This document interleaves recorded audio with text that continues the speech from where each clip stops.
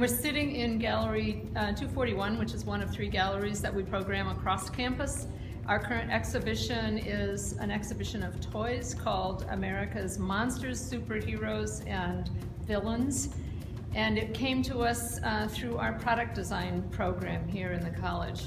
And it's a contextual reading of toys in the 20th century and how society shapes the toys we play with. But basically, it's a really fun look back into our toy boxes.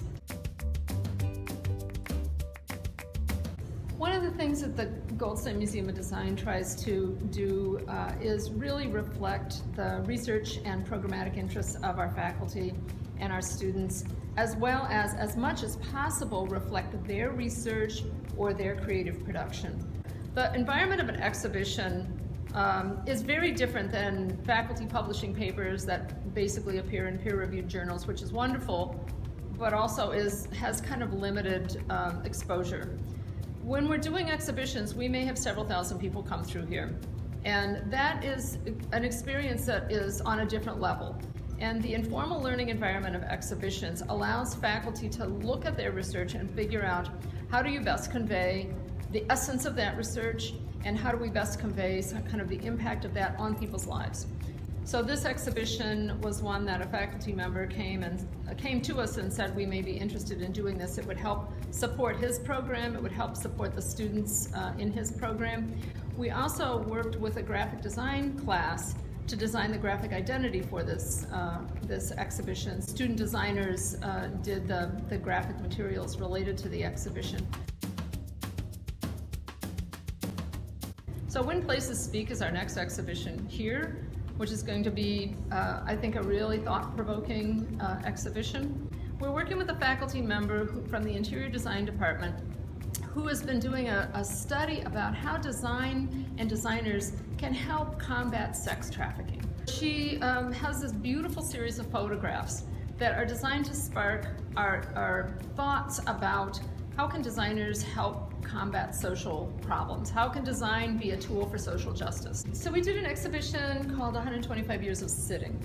That was a chair exhibition, basically. And it was called 125 years because that was the range that we had for the collection objects.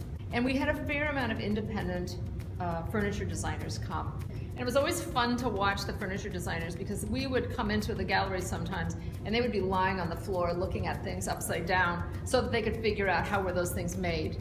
We did an exhibition last year called A Right to Establish a Home, which was about a house that had just gotten National Register status for its role in a community as being the home of an African-American family that moved into an historically white neighborhood, and the conflicts that resulted in that, and the community connectedness that was developed as a result of that action that happened with that.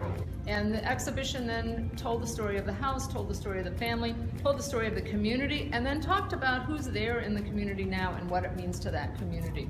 And it goes to show a bit of the range of how we look at design, and we look at design in this kind of holistic way. Oftentimes it is, how can design solve problems? But it also gives us the opportunity to enjoy design from an aesthetic and less heavy perspective, I suppose, as the toys show.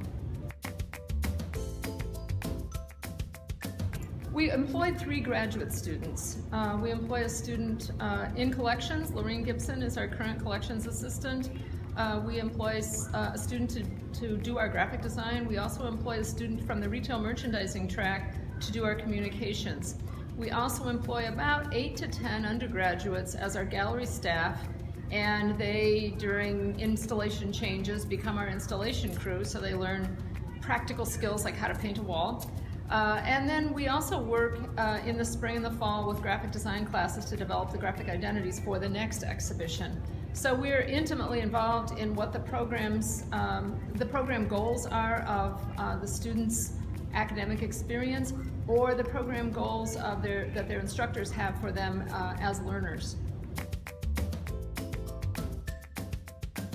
My focus is really on women's clothing from the mid-20th century, and so it is been really awesome to be in the collection and get to see those things firsthand.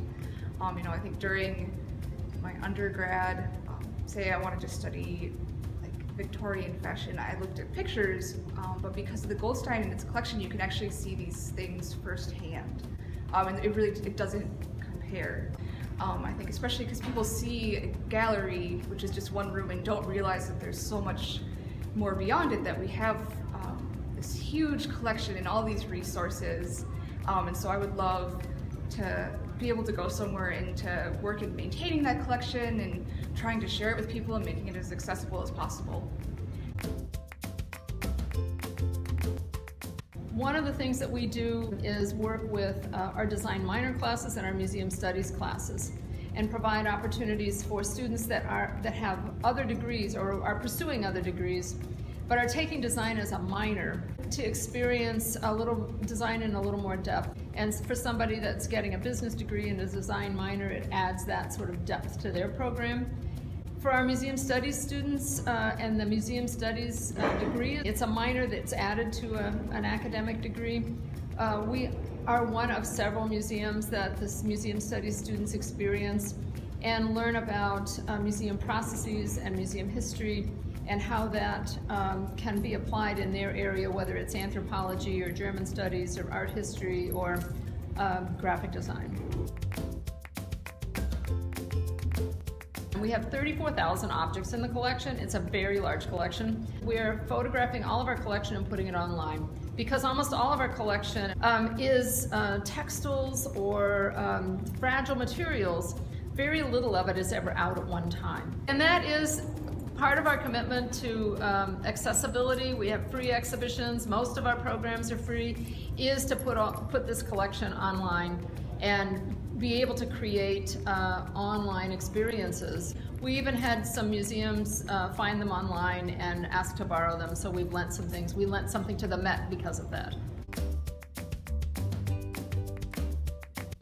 The one thing that I find that is really exciting about being an academic museum is that you're surrounded by people who are researching all sorts of topics, and you can make all of these wonderful contexts and connections that allow you to present, or allow this museum to present a wide range of really deep research from people that's their passion, and we can help make their passion evident through exhibitions or programs. So there's a lot of interesting things going on in an academic environment. How exciting it is to be part of an academic museum, but know that there are other academic museums at other colleges and universities that we can learn from one another.